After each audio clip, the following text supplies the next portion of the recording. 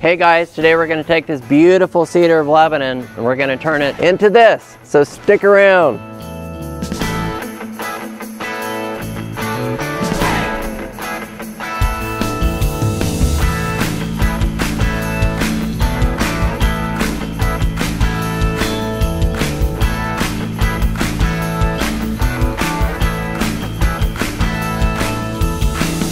Hey everybody, it's Chris at Cookwoods. Today we're going to be cutting Cedar of Lebanon. It's a really cool wood. It's referenced in the Bible over 70 times, and King Solomon used it to build the pillars of the temple. I just disconnected the hydraulics off the Bobcat, and it's got a really cool feature called a Bobtach that I just push a button and it moves these levers that lock in the attachment. You just push a button to lock it or unlock it. Nice feature.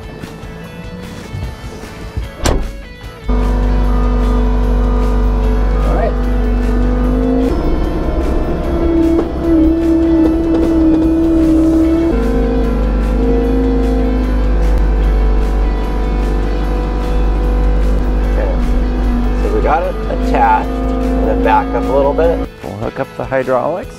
Okay, I haven't used this attachment before, it's the first time. So, see how easy they made it or how hard they made it. That one goes here.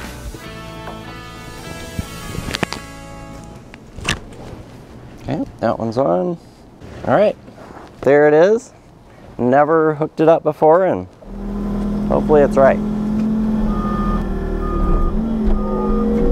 Settle to the back. There we go. So this piece of equipment will come in real handy when we get some ice and snow.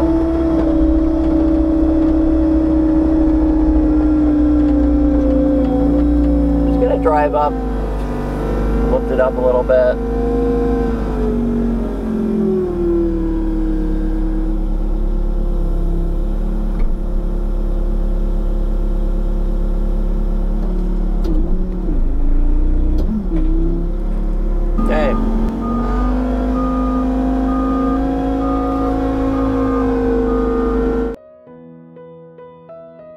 I like to check the blade anytime before I start cutting for the day.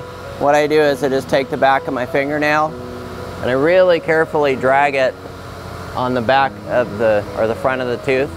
So I'm not going to cut my skin, but it peels it away and I'm hardly even touching it, so it's as sharp as a razor right now.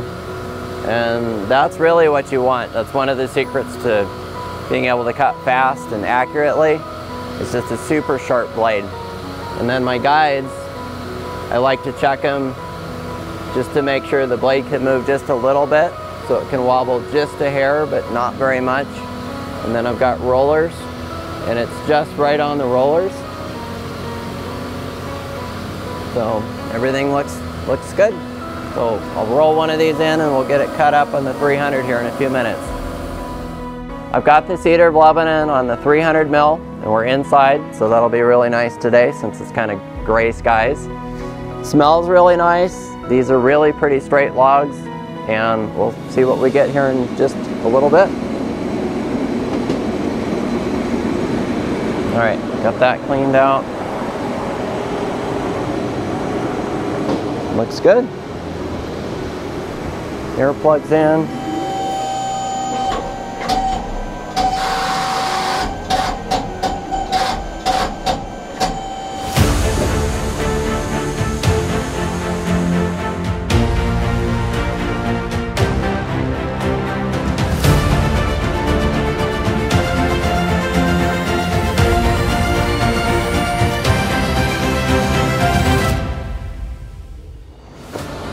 Looks like a cedar, right? Got really dark variegated lines, the darker growth rings. Sapwood, kind of a three-tone. Got the really dark heartwood, kind of a medium colored inner sapwood, and then a whitish outer sapwood. Looks like about the last 8 years or so here. So, not a super old tree, but that's really pretty wood. And it cut really smoothly. I've never cut it before, and I just went right through it like butter. I've got a 13-degree blade on right now, and that really helped just pull out a little bit of extra sawdust. So, all right, I'm gonna do a little bit more cutting.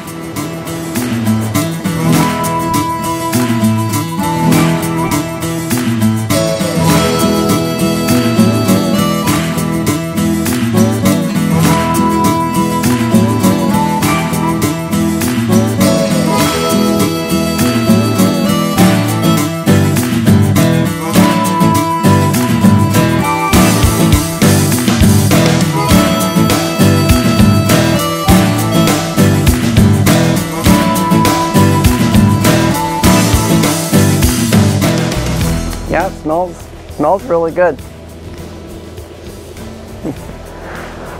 Really pretty. It's got some nice oil in it, or resin, so that'll make it turn nicely with a good finish. It's a little bit of fiddle back down past the first knot there, so that's gonna look pretty. First knot there, and grain kind of gets a little wavy in there. That's pretty. So, all right, we'll cut these up. See what we get out of them. All right, we're gonna go up on Slabzilla, and we're gonna cut up the main trunk of that Cedar of Lebanon. Should be really pretty.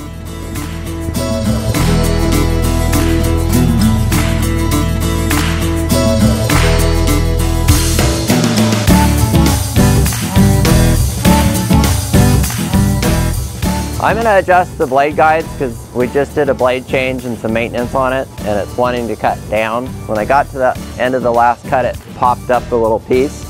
So you just need to adjust that blade up just the front just a little bit. So these are a European style blade guide. I'm not a huge fan of them. We're actually doing a big upgrade on that. We'll do another video about that later. So basically with this style, you loosen the top up. There's two plates that squeeze together.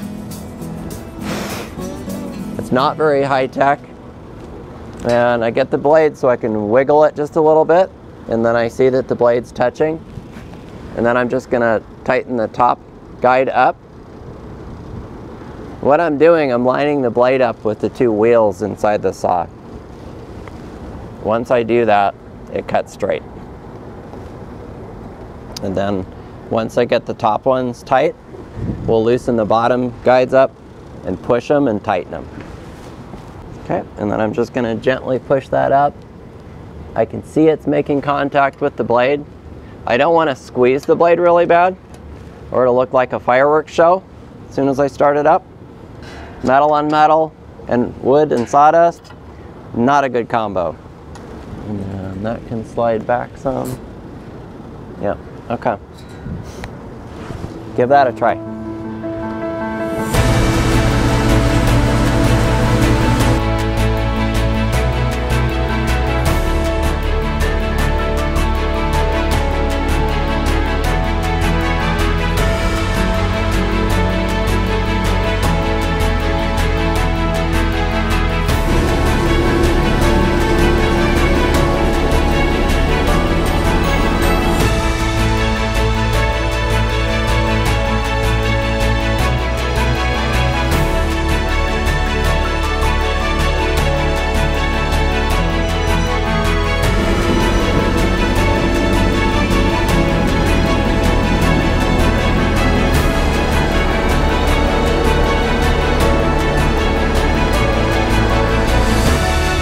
Got a little weight to it.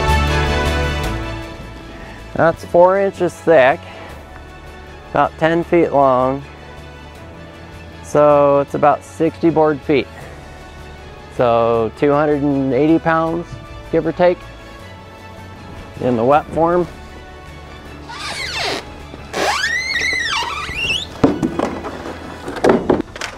That's pretty nice. And it's got that great aromatic cedar smell.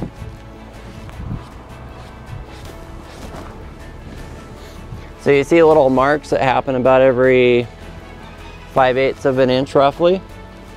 And so I've got probably a couple teeth in a row that are out of alignment, so they're not set perfectly. So it just takes a little bit of a rip every 5/8 or so. But that's the pattern that you see through here. All right, I'm gonna unclamp it. Hopefully it doesn't move after we do that, and get the log loader and set it down. All right, there we go. This is what's really cool about having a huge boom on our log loader. I'm a good 30 feet away from that log. And reach out, pick it up. I can't even feel that I picked up that log.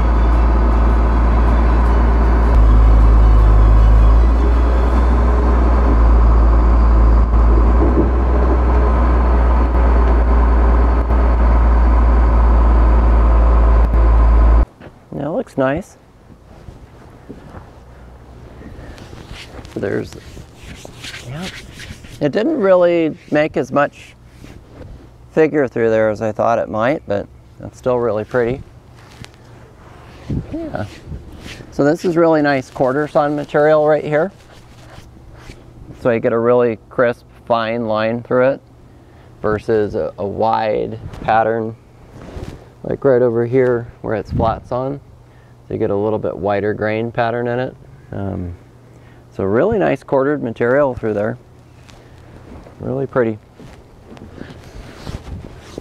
Look at this beautiful Cedar of Lebanon. Just stunning wood.